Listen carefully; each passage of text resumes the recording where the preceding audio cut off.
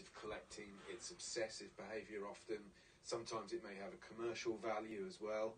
In total, Daniel Lingham stole the eggs of more than 298 species of bird, including 53 of the most protected: nightjars, turtle doves and chiffchaffs. He was sentenced to 18 weeks in prison, 9 of which he'll spend in custody. We're very pleased with the result. I mean, it sends a clear message. You cannot take the eggs of the rarest birds in the UK and not expect to go to jail.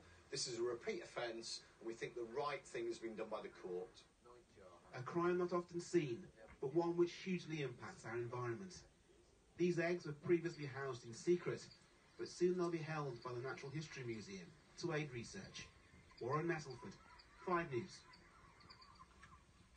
Tributes have been